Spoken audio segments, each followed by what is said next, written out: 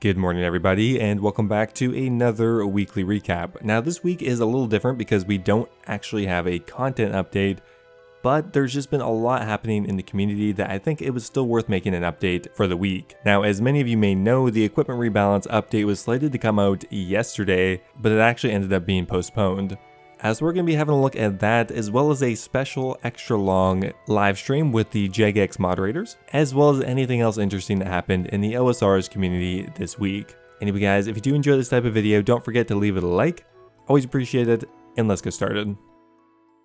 Alright, so first up here, we're going to go over the update that was released on February 8th that included additional changes to the equipment rebalance proposal.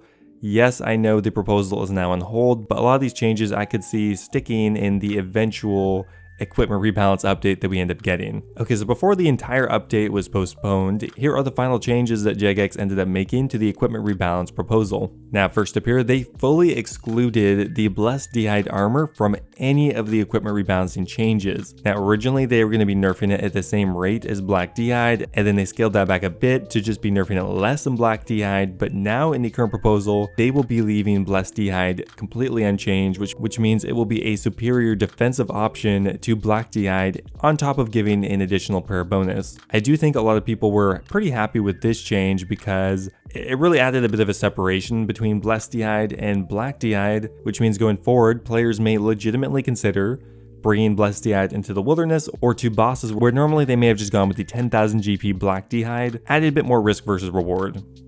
Alright, so next up here, the Din's Bulwark has been changed again. Now the magic defense that was added on to the Din's Bulwark has been scaled back to only -10, where it was -25 before. They were still planning on going forward with the -25% reduction to melee defenses, and I think they actually ended up reducing the range defense back to only 10% above the currently offered stats in game.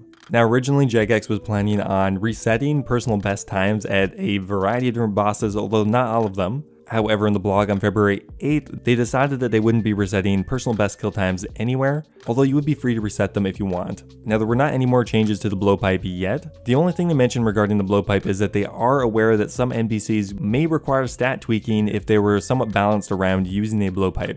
And finally here at the bottom, they address why they're not releasing a new piece of equipment to kind of fill the gap that the blowpipe is going to leave by being nerfed. Now they said they're not ready to release a design yet, but they are working on an announcement to reveal later this summer, so not very close at all. However, there should be some more information regarding that in an upcoming Gielinor Gazette. Now the whole idea of the equipment rebalance was to have it come out before the combat achievements update, which was slated to be coming out very soon. So soon in fact that the equipment rebalancing update was slated to come out yesterday. So it definitely felt like that was coming out very quickly. I mean, for example, if you compare that to the death rework, it felt like that was on the table and being talked about for over a year with many different iterations to it.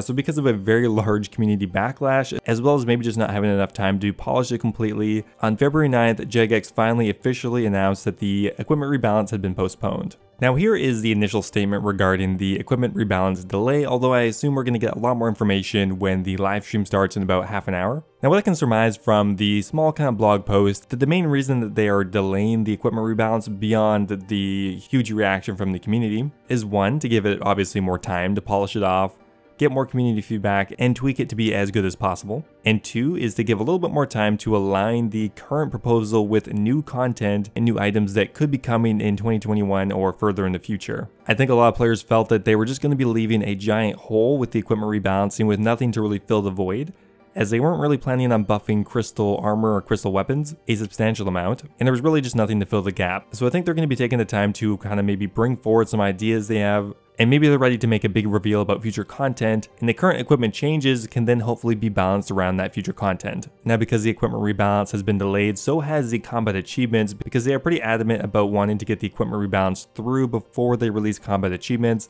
which is fair because everything could theoretically then just be devalued immediately. So combat achievements have been delayed and no update this week. However, that said, next week on February 17th, we're going to be getting the Old School RuneScape's 8th birthday holiday event, an update to LMS with the new Wild Varrock map, as well as a sneak peek on a future quest perhaps that is called What Lies Below Ice Mountain. Now, this week was a little bit different as far as the weekly Q&A went. It was actually an hour and a half, and at the beginning, the leadership team answered some questions regarding equipment rebalance, count services, content creators getting special treatment, etc. All of the very topical questions of the week. Now, once again, this was kind of long form discussion, so if you want to get the full context of all of the situations, I would highly recommend going ahead and watching the live stream, which will be linked in the description. Okay, first up here, the question of the week: why was the rebalance postponed? Well, there are quite a few different answers to this question and quite a few different reasons. One reason that they highlight a lot is going forward, they actually want to split up the equipment rebalance into multiple different sections instead of dropping it all at once. That way they can spend a lot more time on each section and make sure it's perfect before releasing it. For example, they might spend an entire update just making sure the blowpipe is balanced and released correctly, along with maybe targeting nerfs on certain NPCs and tackling issues with the availability of darts, and really just doing that all in one package. After that, maybe they'll do an entire update just on the bulwark changes, then maybe one on all the non-controversial stuff like the Dragon Warhammer, and then maybe finally doing one on D'hide. They also have a lot of big ticket items and content coming in 2021, and they feel like splitting up the equipment rebalance and releasing it more in tandem with other updates would be a better solution. One thing I definitely want to highlight is that the equipment rebalance is definitely still going to be coming. A lot of people will still undoubtedly not like it, but they'll have more time to consider everything. Okay, so next up here, can a new way to get rune darts or dragon darts be added for Ironman, or alternatively maybe add in amethyst darts instead? Now, they're not really generally a fan of just making dragon darts and rune darts way more accessible because that would affect everyone, including main accounts. They are aware that it is an issue and that Ironmen are going to be hit a bit harder by the nerf than main accounts. While as an Ironman you did choose to limit yourself, at the same time this is taking something away that existed when you originally made the Ironman. Another idea is adding in another dart that would be more easily accessible, for example the amethyst dart. But at that point, then wouldn't amethyst just become the most universally used dart everywhere, and that doesn't really solve the problem at all. Another idea was crystal darts that you can make out of crystal shards that at least at that point would be available from both PVM and skilling, but they don't have a solution for that yet. Can we get some of the uncontroversial updates from the equipment rebalance sooner? Like the Dragon Warhammer, for example. And the short answer is yes, they would like to do that.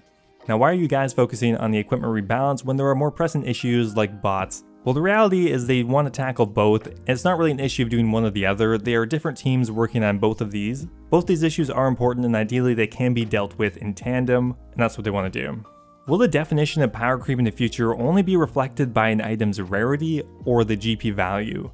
They don't think that there's really a one-size-fits-all answer for this, as it's really going to be context dependent. While the blowpipe is cheap, the fundamental reason why it's getting nerfed is because of how widely used it is at pretty much all pieces of content, even those that aren't even really meant to be killed with ranged. What happened to the blog on account security from back in 2019?